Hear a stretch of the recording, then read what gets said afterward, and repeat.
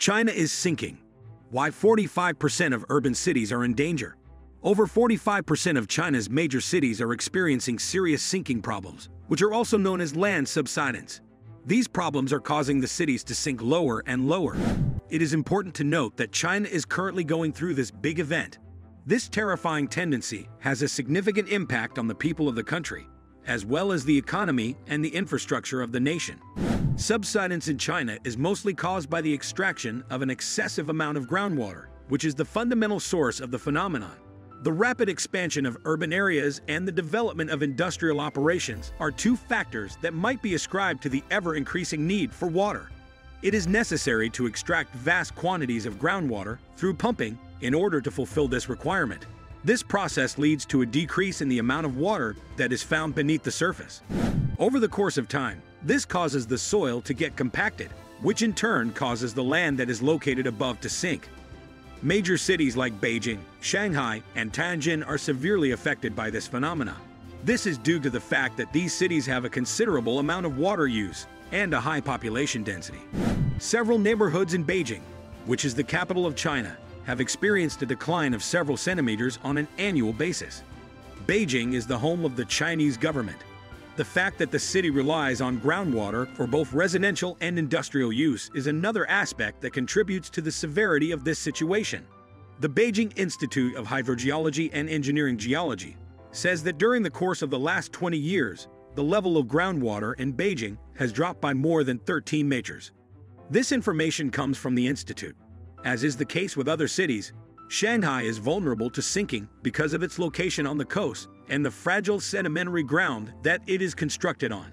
Nevertheless, in spite of the fact that the city has taken measures to lessen the extraction of groundwater, the impacts of actions that took place in the past continue to cause increasing sinking. Over the course of the past century, several areas of Shanghai have undergone a sinking that has reached a height of up to 2.6 meters. In addition, the problem of sinking is exacerbated by increased urbanization and construction activities, both of which are also contributing factors.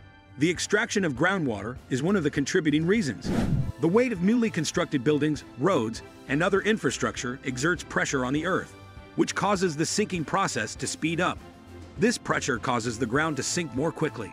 The problem is significantly more serious than it already is in cities that have big underground networks, such as subways and sewage systems. This is because these cities have more underground networks. To give an example, the city of Tianjin, which is a huge port city, has seen significant sinking as a result of the considerable industrial development and urban expansion that the city has endured. In addition to having severe implications, subsidence can be broken down into a great number of different components.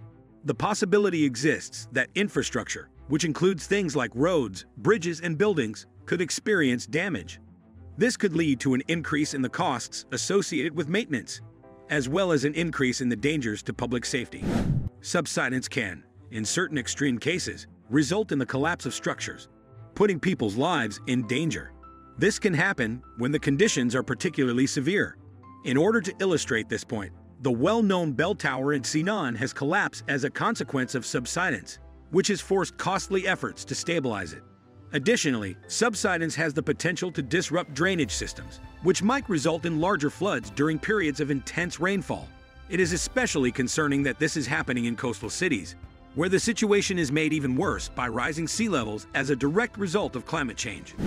Because of the subsidence that has taken place in Guangzhou, there has been a rise in the number of floods. Certain districts are experiencing waterlogging as a consequence of the heavy rainfall that has taken place. In order to effectively handle the issue of subsidence in China, it is essential to employ a variety of strategies. It is possible to limit the amount of groundwater that is drawn, which is one of the most essential things that can be done. This can be accomplished by implementing more rigorous controls on the amount of water that is consumed by industrial processes and by recycling wastewater, both of which are examples of enhanced irrigation and water management practices. Additionally, the reliance on groundwater can be lessened by investing in alternative water sources, such as desalination facilities. This can help minimize the amount of water that is used. By way of illustration, the city of Shenzhen has made investments in desalination facilities in order to provide an alternative water source and, as a result, lessen the amount of pressure that is placed on groundwater resources. In addition, The planning of urban areas plays a significant part in mitigating the negative impacts of subsidence within a given area. The construction of buildings made of lighter materials and the incorporation of additional green spaces are two ways in which the pressure that is exerted on the Earth can be reduced. Additionally, the employment of cutting-edge technology, such as satellite imaging, to enhance the monitoring of subsidence can be of assistance in the early identification and prevention of the occurrence. This can be possible through the utilization of these technologies. Several initiatives, like the Smart Cities project, which makes use of satellite data to monitor subsidence and other urban issues in real time, have been undertaken by the Chinese government. These initiatives are described in more detail below.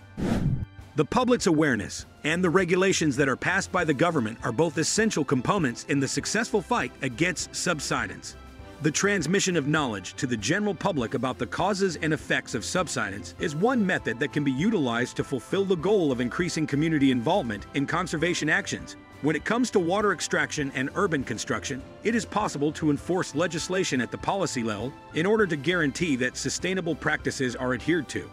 In addition, the government has initiated a program known as Sponge City, which is designed to enhance the management of water in metropolitan areas through the implementation of green infrastructure and permeable surfaces. An increase in water absorption and a reduction in subsidence are the two primary objectives of this initiative. China's fight with subsidence is symbolic of the more serious challenges that nations that are rapidly developing are facing. These nations are facing a variety of challenges. It is of the utmost importance to find a middle ground between the long-term sustainability of the environment and the economic prosperity of the nation. As a result, it is of the utmost importance to take preventative measures in order to forestall the further deterioration of land and to safeguard the future of China's urban landscapes. The reason for this is that the rate of urbanization is still rising steadily in order to underline the necessity of sustainable development and responsible resource management. The lessons that China has learned from its experience with subsidence can serve as a helpful reference for other nations that are encountering difficulties that are analogous to China's situation. This is because China has learned from its experience with subsidence. Thanks for watching. Don't forget to like and subscribe to our YouTube channel.